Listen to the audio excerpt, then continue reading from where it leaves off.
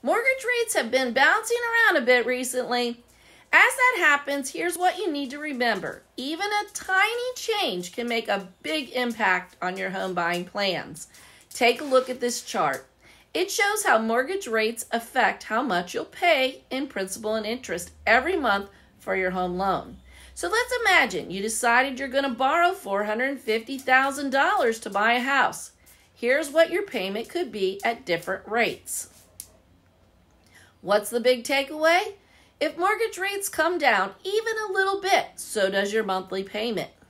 Rates will probably continue to be volatile for a bit, but don't forget, even a small dip helps your purchasing power.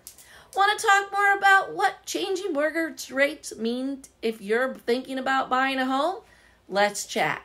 This week, we've got Slash. What a concert. So loud, actually wore earplugs and still heard it just fine. Phenomenal guitar player. So if Slash is out there having a concert, go see him. You got to see all the greats so you can check it off your list of seeing some of the most powerful and wonderful guitar players out there. We'll talk to you soon. Thinking about selling? Call Michelle.